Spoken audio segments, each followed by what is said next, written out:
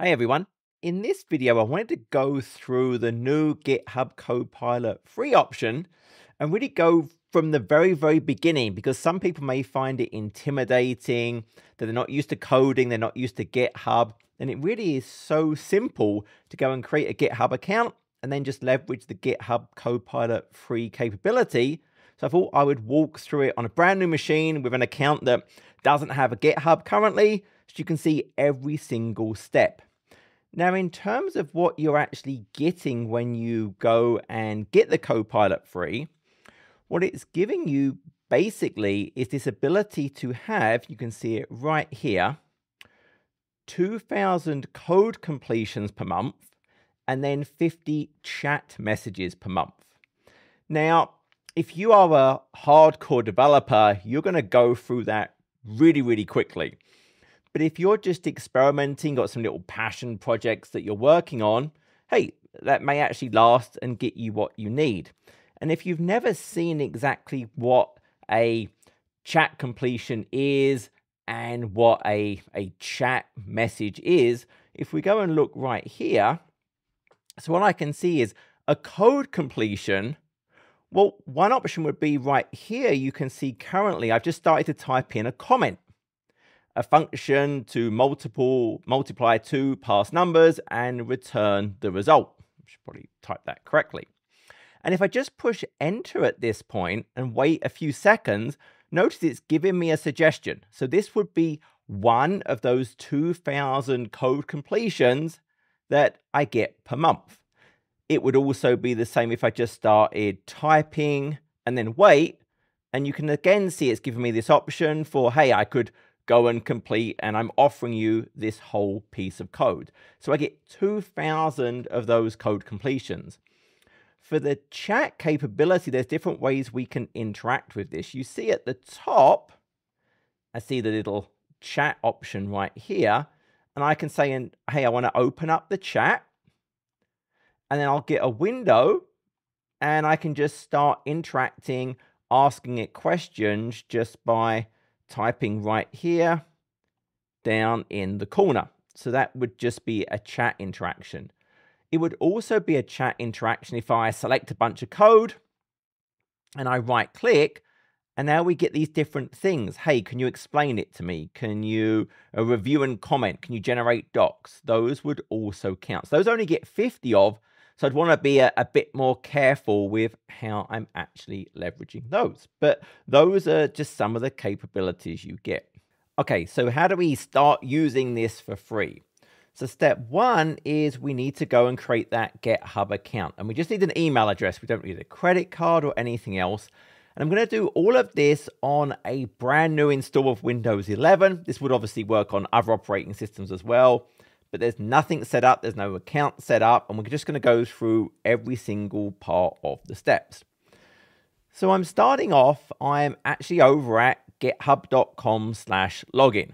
So we're just going to the login page of github.com. And what we're going to say is, well, we are new to GitHub. So I want to go ahead and create an account. So we select that option. I just have to put in my email. So at this point, it's going to be Bruce Wayne is going to go and set up this account because Bruce wants to start using GitHub capabilities, and we'll call it Bruce the Bat. That may be taken. We'll find out pretty quick, but we'll say Bruce the Bat, and it's not available. So Bruce the Bat Savtech, there we go, is available.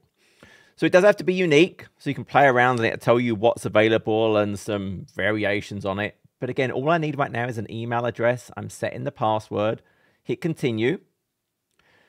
And now what it's going to want to do is actually verify I have that. So firstly, it's going to make sure I'm not some bot. So I can do a visual or audio puzzle. I'm just going to do a visual. I just have to rotate the little shoe. In this case, it could be a different object, so it matches the direction of the fingers that are pointing. So I think that's about right. So that's good. Now it's going to redirect me and confirm the email address. So if I now jump over to my inbox, there we go, convenient. So I just need to type in this number into the verification. There we go. And the account has been created. I mean, that's literally all I have to do. And I can sign in with the username, or I can use my email address and just type in the password that I just created. And I'm now signed in as that account. Now, at this point, you'd probably want to go and create a passkey, make sure you've got MFA on it, but I don't have to do any of that initially. And for our profile, if we just go up to the top right corner, we see a little icon. Again, you can customize all your profile. I've got videos on how to do that. But if I just click it, we can actually see there's an option right here for your Copilot. And if I select that, and it's giving me the option, say, hey, yeah, I will start using Copilot free. So I'll just say yes to that. And it's actually taking me into the GPT 4.0 base. You can change the model you want to use, but I could now start interacting and chatting away. Also, it would have sent me a nice little email giving me some things to get started. It's confirming, hey, those free details, so the 2,000 code completions, the 50 Copilot chat messages, the ability to change the model. So it's giving me information on how to get started with that.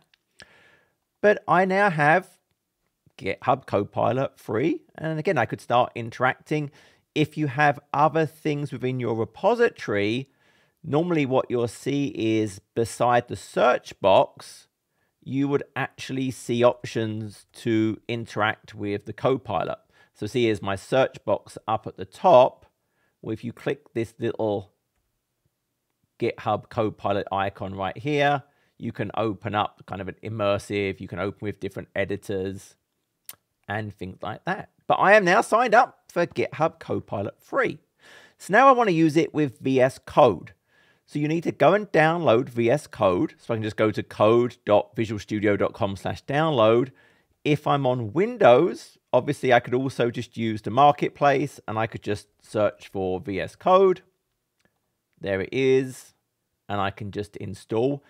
Now you want VS Code version 1.96.1 or above, because that has the integrated GitHub Copilot free awareness.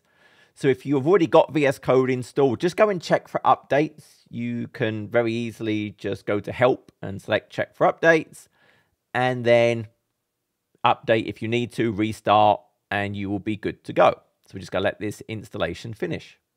So it's now installed. I'll just close that down. It's now on my recommended. So I'm just going to open that up.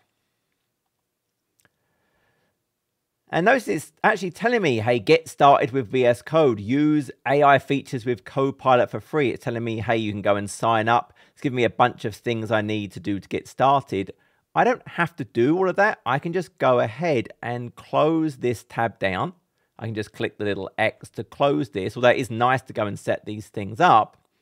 And we can see in that top right corner, we have our little GitHub Copilot icon right there. And it's telling us, hey, we can use the AI features for Copilot for free. And we can actually just select that. And hey, it is your AI pair programmer. And it's just telling us to sign in. So now we just click sign in to use Copilot for free.